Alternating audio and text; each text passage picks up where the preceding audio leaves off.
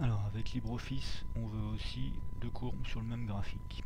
Donc début normal, on sélectionne notre série, on fait notre graphique, on le met en XY, nuage 2 points. Je décale un peu le graphique. Et là maintenant je fais un double clic sur le graphique, puis un clic droit, qui parfois ne marche pas du premier coup. On refait un clic droit, plage de données, on ajoute une nouvelle série de données, et on nomme, donc là ça sera Y2, la valeur des X, je la sélectionne dans mon tableau, c'est la colonne D.